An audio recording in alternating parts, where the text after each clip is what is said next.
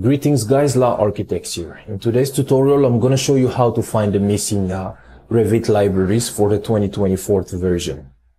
So the first thing you're going to want to do is to go to the Autodesk website and then download the library content of the Revit version that you have.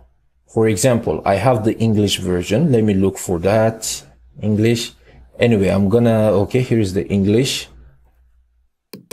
So once I download it, I'll need to install it. Since I've already installed mine, I'm just going to cancel it.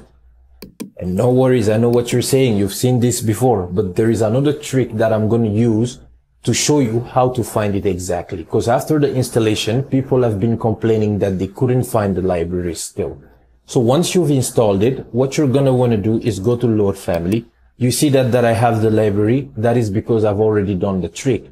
So go back to your local disk after installing the content and then write the following phrase, c/program data, and then click on enter.